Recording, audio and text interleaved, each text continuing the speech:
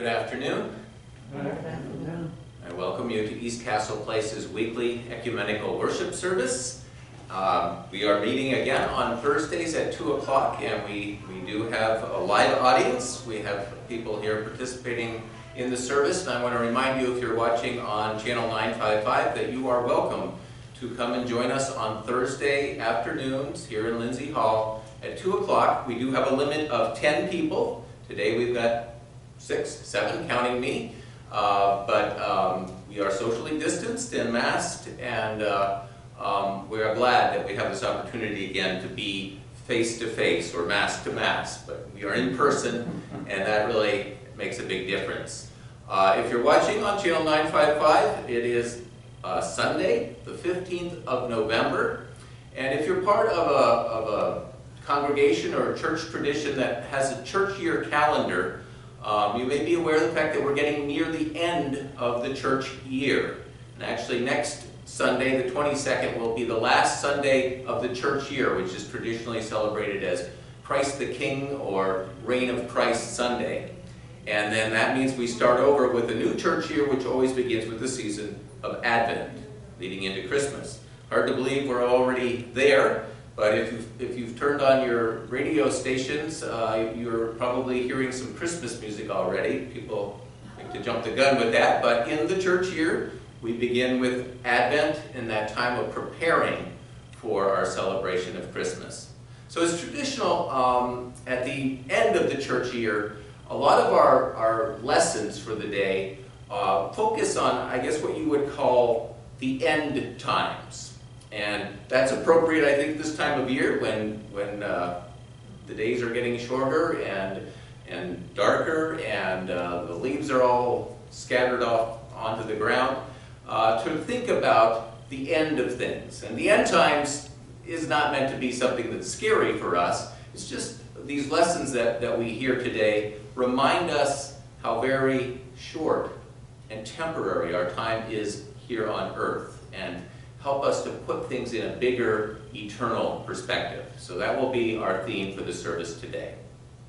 We begin now. May the grace of our Lord Jesus Christ, the love of God, and the communion of the Holy Spirit be with you all. Amen. Let us pray.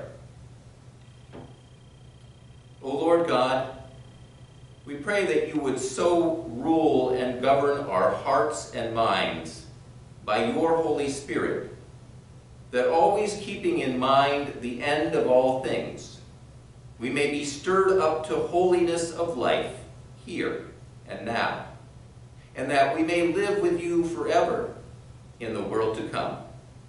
Through your Son, Jesus Christ our Lord. Amen. Our first reading is from the Old Testament book of Daniel, the 12th chapter, verses 1 through 3. At that time, Michael, the great prince, the protector of your people, shall arise. There shall be a time of anguish, such as never occurred since nations first came into existence. But at that time, your people shall be delivered, everyone who is found written in the book. Many of those who sleep in the dust of the earth shall awake, some to everlasting life, and some to shame and everlasting contempt. Those who are wise shall shine like the brightness of the sky, and those who lead many to righteousness, like the stars forever and ever. Here ends our first reading. The psalm for today is Psalm 16. Protect me, O God, for I take refuge in you. I have said to the Lord, you are my Lord, my good above all other. All my delight is upon the godly that are in the land, upon those who are noble among the people. But those who run after other gods shall have their troubles multiplied. Their libations of blood I will not offer, nor take the names of their gods upon my lips. O Lord, you are my portion and my cup. It is you who uphold my lot. My boundaries enclose a pleasant land, Indeed, I have a goodly heritage. I will bless the Lord who gives me counsel. My heart teaches me night after night. I have set the Lord always before me, because he is at my right hand. I shall not fall. My heart therefore is glad, and my spirit rejoices. My body also shall rest in hope. For you will not abandon me to the grave, nor let your Holy One see the pit. You will show me the path of life. In your presence there is fullness of joy, and in your right hand are pleasures evermore. The gospel for today is from St. Mark, chapter 13, verses 1 through 8. As Jesus came out of the temple, one of his disciples said to him, "Look, teacher, what large stones and what large buildings." Then Jesus asked him, "Do you see these great buildings? Not one stone will be left here upon another. All will be thrown down." When he was sitting on the Mount of Olives opposite the temple, Peter, James, John, and Andrew asked him privately, "Tell us, when will this be? And what will be the sign that all these things are about to be accomplished?" Then Jesus began to say to them, "Beware that no one leads you astray. Many will come in my name and say, 'I am he,' and they will lead many astray. When you hear of wars and rumors of wars, do not be alarmed. This must take place, but the end is still to come. For nation will rise against nation, and kingdom against kingdom. There will be earthquakes in various places. There will be famines. This is but the beginning of the birth pangs." This is the gospel of our Lord.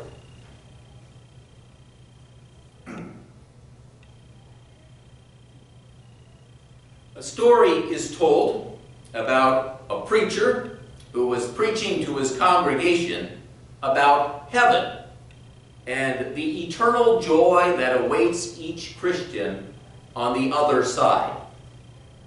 He paused for dramatic effect and asked, "Now, how many of you here want to go to heaven?" Everybody's hands went up, except for an 8-year-old boy who was sitting in the front pew. The pastor asked, "What's the matter, son? Don't you want to go to heaven too?" "Yes," the boy replied, "but I thought you were going to make up a load to go right now."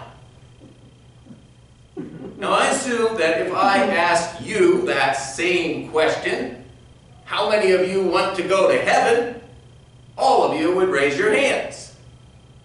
But I'm also guessing that, like that 8-year-old boy, not too many of us would like to go to heaven right now, at this very moment.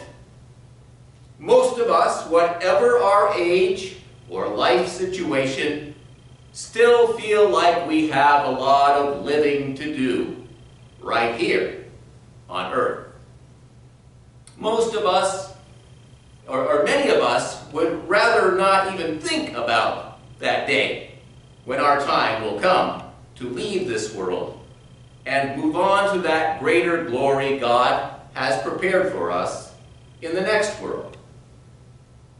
I've heard a number of stories, and I don't doubt that some of these stories are true, about young children and how they seem to be so connected to God and the world beyond this one in a way that most of us adults are not. I've read one very poignant story about a mother overhearing her 4-year-old daughter speaking to her newborn sister and saying, "Tell me about God. I'm forgetting." Stories like these remind us that the longer we live here on this earth, the harder it becomes for us to keep our hearts and our minds focused on God and on the things that are eternal. We live in a material world, surrounded constantly by material stuff.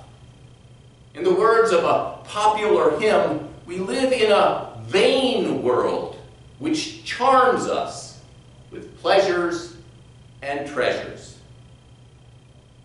I know that as a parent, I've seen this seductive materialism slip into the life of my own family.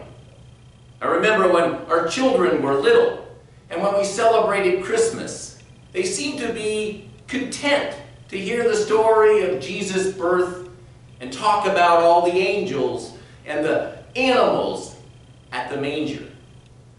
But then as they started to get a little bit older, when Christmas rolled around, it would usually just be them handing me a list of things that they would like to receive as Christmas gifts. But I suppose that's not so different from everybody else. Whether it is Legos or a Lexus that we're coveting, we all fall into that charming allure of materialism. We lose sight of the things that are eternal and set our hearts on pleasures that simply cannot last. I think that in all the years that I've been a pastor, I have probably preached about this topic more than any other. And the reason I preach about it so much is because Jesus talked about it so much. About as much as any other topic. Jesus knows how easy it is for us to be led astray. And so often, with challenging and astonishing words, he reminded his followers that nothing on this earth, no matter how grand or glorious, nothing on this earth will last forever. Not even some of those things we might consider to be holy. For example, in today's gospel lesson, which I read earlier, Jesus and his disciples are standing outside the magnificent temple in the city of Jerusalem. This majestic building had been a holy place of worship for Jesus' people for many centuries. It was an enormous structure with connecting courtyards, and it was graced with a great white marble facade. Its enormous stones spoke of solidarity and strength.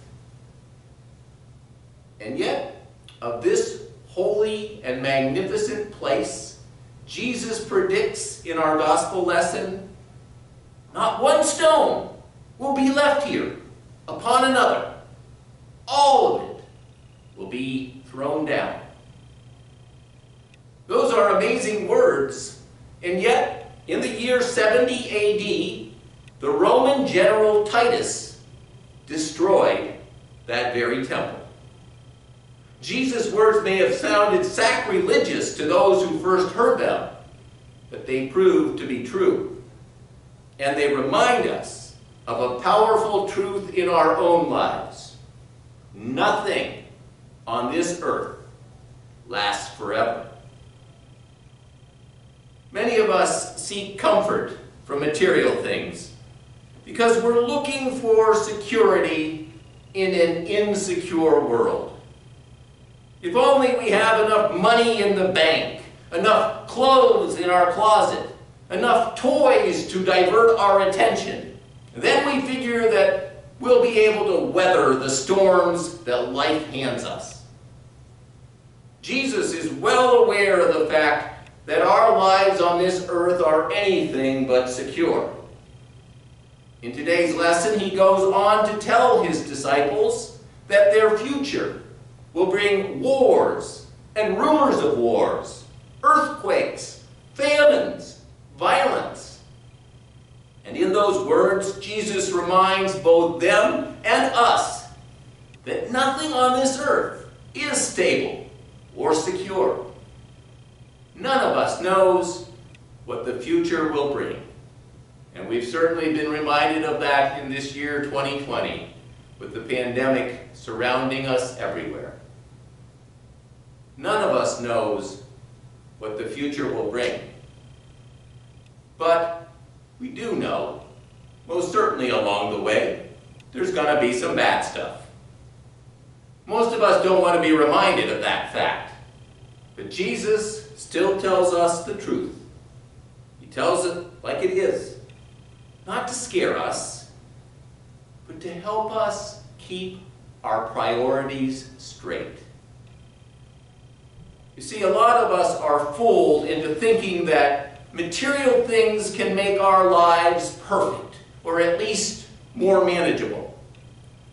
A number of years ago, a survey by the Barna Research Group revealed that the average American adult believes that he or she needs an additional $8,000 to $11,000 per year to live comfortably.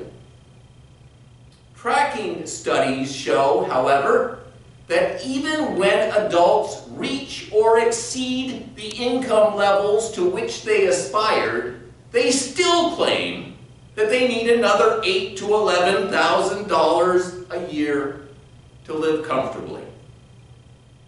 That survey reveals how easy it is for us to be fooled into thinking that material possessions can bring us happiness. When we're looking for contentment from material things, we'll never have enough. We will never be satisfied. So what do you need to live comfortably? What do you need to experience joy even when life here on earth is so very uncertain and unstable?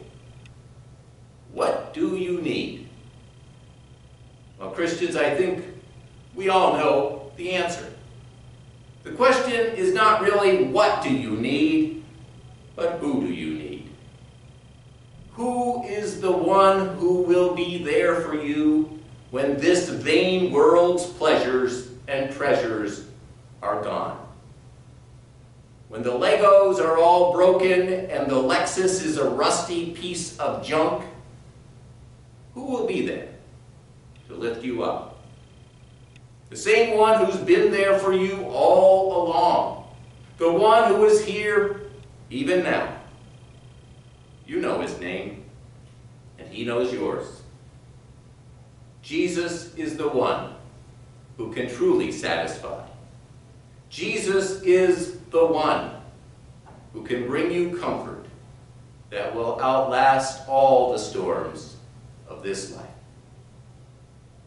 Amen. We continue now with the intercessory prayers.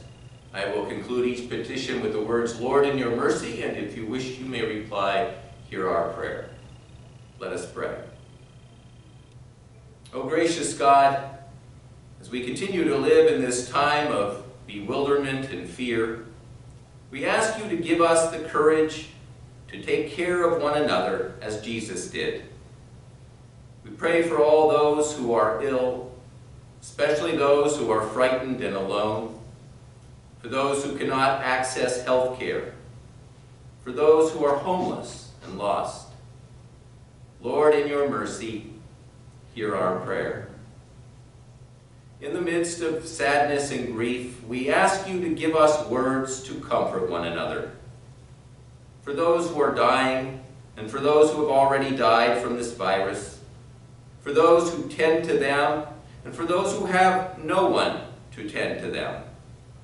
Lord, in your mercy, hear our prayer. In the midst of our own anxiety, we ask you to give us the courage to support one another as you would. For those who are unexpectedly unemployed, for employers who share what they can, for our government and financial institutions and those who lead them, Lord, in your mercy, hear our prayer. In the midst of our struggle to ensure a healthy future for all who live on this planet, we ask you to give us the hope that surpasses our current understanding. For healthcare workers, spiritual leaders, and our faith communities, for artists and poets, for prophets and teachers. Lord, in your mercy, hear our prayer.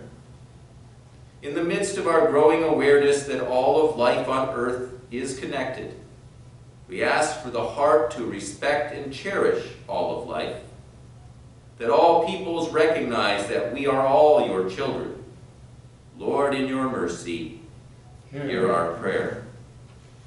Gracious God, we trust in you and in your power working through us. Please hear and answer our prayers in Jesus' name. Amen. And we join in the words Jesus taught us. Our Father, who art in heaven, hallowed be thy name. Thy kingdom come, thy will be done, on earth as it is in heaven. Give us this day our daily bread, and forgive us our trespasses, as we forgive those who trespass against us. And lead us not into temptation, but deliver us from evil. For thine is the kingdom, and the power, and the glory, forever and ever. Amen.